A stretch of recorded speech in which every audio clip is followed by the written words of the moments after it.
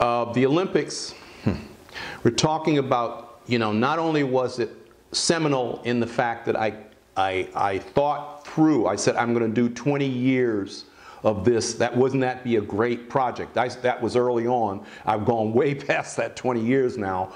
But it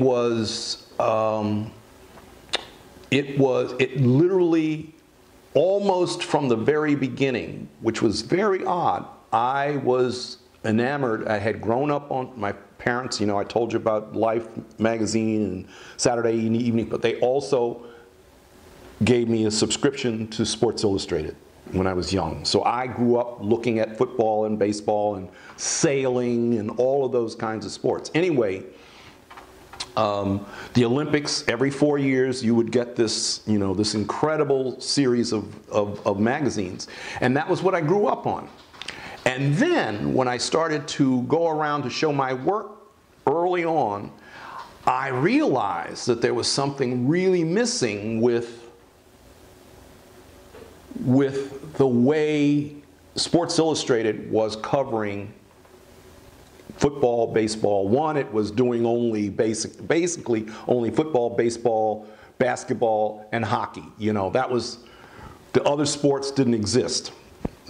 Didn't realize that early on, but it was problematic. And the other was, when the Olympics came around, I could tell you exactly what they were going to use on the cover of the magazine a year before they did.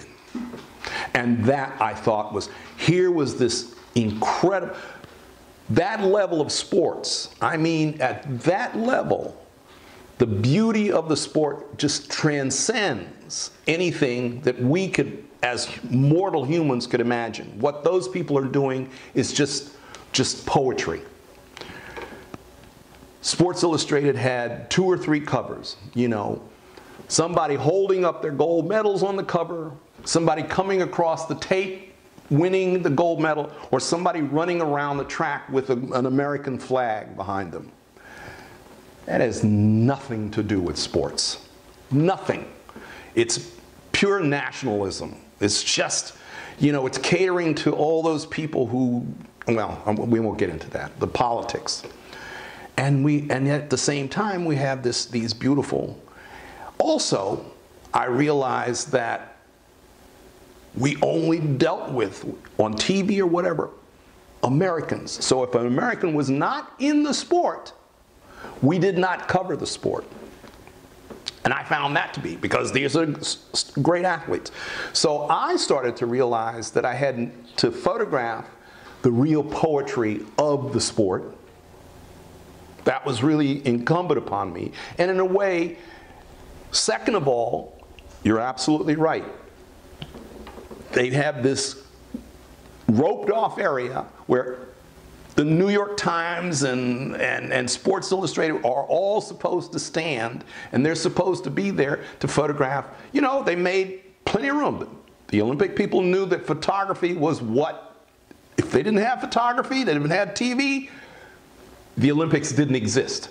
So they had these huge, hundreds of photographers, all getting the same picture, all getting the same picture of the guy coming across the finish line, so that it could be on the cover. So if he was from Sri Lanka, he'd be on the cover of the Sri Lanka Times. If he was from China, he was on the cover of the Chinese monthly or whatever it was. My problem was that I needed to cover anybody that was good, and the last part was that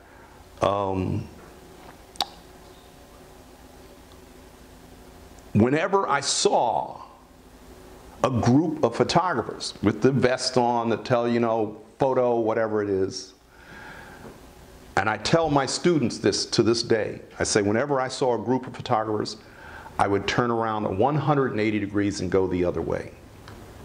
I did not want their picture. So I was always looking to find another location. And that's sort of what I based my photography, my Olympic photography on. So you're absolutely right. They try to accommodate the photographers to make sure they all have space, but they're all together getting that same photograph of the guy coming across the line.